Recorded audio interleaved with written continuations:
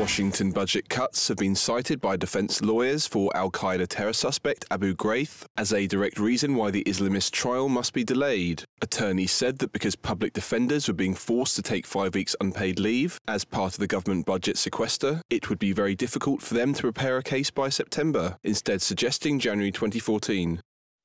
Overseeing the case in New York, the judge said that the apparent need to delay a case of this nature due to the consequences of budget cuts was extremely troublesome. Q80 Abu Ghaith is a son-in-law of Osama bin Laden and one of the highest-ranking Al-Qaeda figures to face trial in the US for crimes connected to the 9/11 attacks on New York and the Pentagon back in 2001. The day after the attacks, Abu Ghaith allegedly appeared with bin Laden on television, calling for jihad against the Jews, the Christians and the Americans. Abu Ghaith has denied the terror charges, and his lawyers argued this week that a 22-page post-arrest statement he made in Jordan should not be allowed as evidence.